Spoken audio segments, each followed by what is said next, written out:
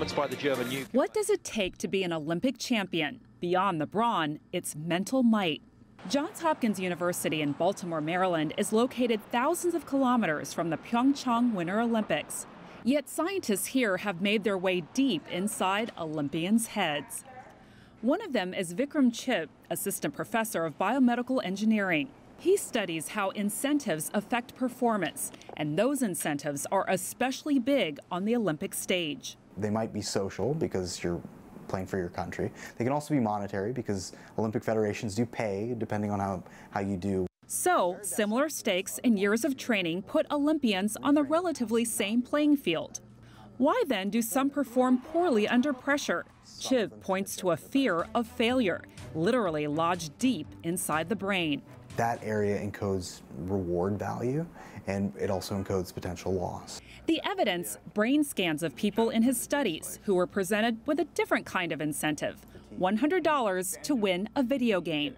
And that worry about loss tends to corrupt your motor performance, corrupts the areas of your brain that are responsible for moving your arm, say, or moving your legs. Good news is the concern about failing can be reframed if you consciously set your mind to it. So if I tell you, all right, like, get ready for the loss, realize that you could lose, people tend to sort of not be worried about losses when they're doing these tasks. Incentives aren't the only things that can affect an Olympian's performance. Take elite figure skaters. How are they able to do difficult jumps and spins that would literally make our heads spin? When we spin, our eyes move in an equal but opposite direction. But dizziness sets in when we stop moving, but our eyes keep going. What that does is give the brain a false sense of motion. But elite athletes can rewire their brains by actually suppressing this feeling of disorientation, according to Kathleen Cullen, professor of biomedical engineering.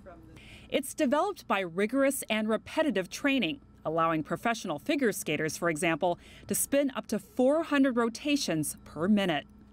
What's more, they have a sixth sense.